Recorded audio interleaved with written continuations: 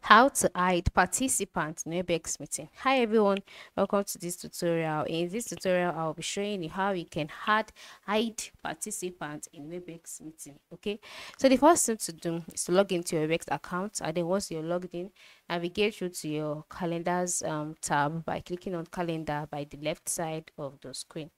So once you click on calendar, you'll be brought to your calendars tab.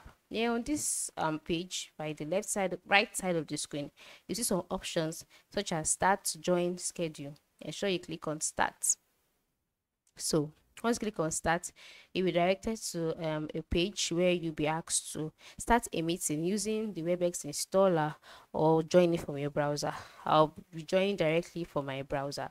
So once you click on that, you'll be directed to another page where you would be able to view your personal room. Right. Then once you're on your personal room, click on start meeting.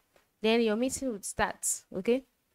Now, once your meeting has started and you are brought to this page, the next thing for you to do is to move to the layout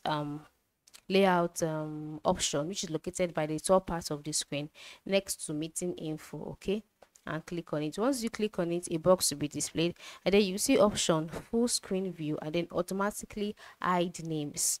All right, so you can see that mine is turned on already. So if you notice that yours is turned off this way,